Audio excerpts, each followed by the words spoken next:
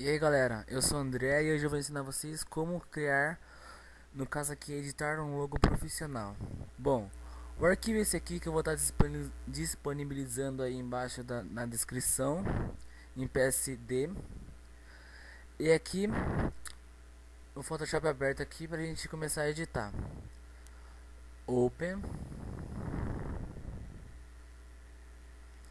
Aqui ó, Clean Professional Logo. Vai estar esse logo aqui. Aí como você vai querer provavelmente editar, clica aqui, Delete Layer Mask. Vem na ferramenta de texto, clica aqui em Horizon Type Mask Tool. Seleciona tudo e escreve o que você quiser.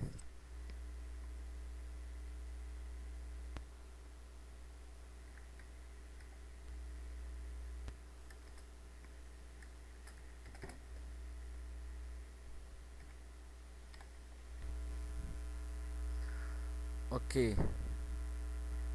Clica aqui nesse negócio aqui.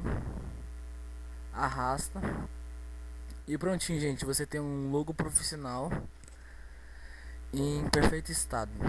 Você vem aqui, Save As. Coloca o nome que você quiser. Salva em JPEG. Salvar.